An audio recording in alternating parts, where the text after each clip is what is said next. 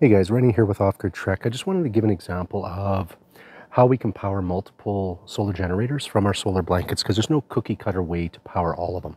So what I've got here is the EcoFlow Delta on the left. I've got the EcoFlow Pro on the right. We've got our 200 watt solar blanket plugged into the Delta, our 120 plugged into the Pro. So I'll give you a quick example here.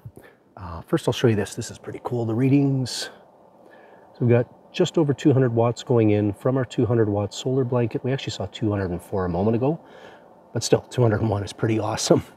Going in from our 200 watt solar blanket, just laying flat on the ground. We've got our 120 that's just laying here. But let's go over this here real quick. So I'm just going to cheat and read what it says here. So the Delta as an example, so the maximum charging from solar is 65 volts, 10 amps max. So what that translates to based on what we offer, just gonna pull this back over. So what this translates to based on what we offer, one of our 200 watt solar blankets can definitely power it because it's 10 amps max, or we can do two in series because we're not going to match the voltage on that, which is pretty good. The other thing that we can use is one of our 120 watt solar blankets, which is that guy laying on the ground here. Now the Pro, let's quickly switch that over here. So this is 25 volts, 12 amp max. So what that translates to is our 200 watt will overpower it because it's too much voltage for it. But the 215 watt that we offer and our 120 will easily power this device. So the reason I'm going over all of this is I'm just letting you guys know, like, you've got Jackery, you've got Blue Eddy, you've got the new Energy Flex coming out. That one's not really going to be in the same ballpark as these guys, but there's so many different brands out there, and what they want you to do is the reason they set it up so that you're kind of limited in your charging abilities is it comes down to is they want you to buy their product, to buy their solar panels or their rigid panels or their flexible panels. That's the main reason they do that. They try to pigeonhole you into that so you have no option. So the reason, that's the main reason we've designed 3 different sizes here, is it means that we can literally charge most of what's on the market. The Goal Zero is everything. And that's the main reason for that, is to be able to provide solar blankets to pretty much most of the people on the market on that.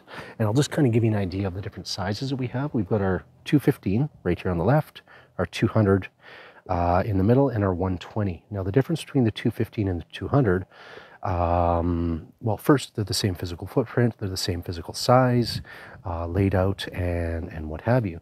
But the big difference between the two is we've designed them, as you saw. The 200 is going to work with the EcoFlow, but it's Delta, but it's not going to work with the Pro. And it's going to be the same with some of the Jackeries out there and the Goal Zero products as well, too, as an example, and the Blue Eddies. That's why we've done that. Now, the rule of thumb is if you have the option of using either of these, if you're in an area, let's say you're on the coast, a coastal area, and you're prone to more cloudy conditions, go with our 200 watt because it's actually going to work better in low light conditions. Whereas our 215, if you're in an area like, let's say, Arizona or Vegas or what have you, where you get great sun, the 215 is going to excel for you, so go with that. But yeah, I just wanted to give you guys an example. I'll show you this real quick as well too. All 3 of our solar blankets have the same. So they all have right here, that's your Anderson SB connector, so you can't reverse polarity. It's all the same with that. And then they all have our quick charge, which is this right here. Now the bonus to the quick charge is you can power 2 high-speed USB devices at one time and a USB Type-C. And just to mention real quick, because I've had a couple of people ask about this, and I just put it in the instructions just so there's no confusion, that there is a digital display. You're just not seeing it right now. The only time the display shows something besides 0 is when you have something physically plugged into one of these ports here. So if you're charging a USB or USB Type-C device. So that's going to be the only time that you're going to see that going in, just so you guys are aware. But yeah, no, that's it. We do have the Energy Flex coming hopefully in less than a week, and the goal is to create some videos of that. I'm really excited about that because it looks like all 3 of our solar blankets can power that device. So it's, yeah, pretty excited about that coming out. I know the Apex was a great unit, the Kodiak was a great unit. They're definitely kind of in a league of their own. So we'll be showing those as well too, but these are definitely great product as well. These are my personal ones that I'm using. But any questions, guys? My name's Rennie. I'm the owner of the company.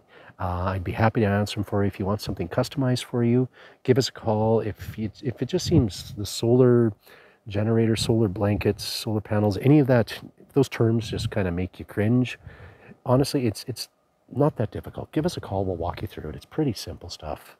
Okay. Have a great day, guys. Yeah, and I'm going to enjoy the rest of the weekend. My sausages I just cooked. Okay, we'll talk to you soon. Bye then.